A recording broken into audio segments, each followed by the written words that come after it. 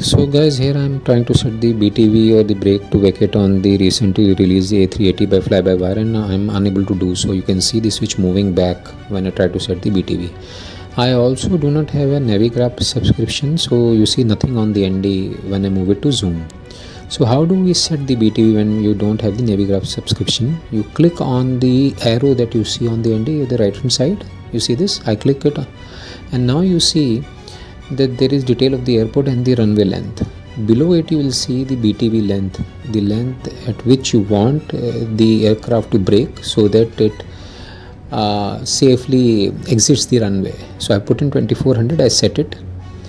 Now when I move the button to BTV, you will see that it will stay engaged. So now the BTV mode is set, and I can also find this on the PFD. You can see here BTV is written. So now the aircraft will move to the BTV mode once we land. So do subscribe to the channel if you like this video.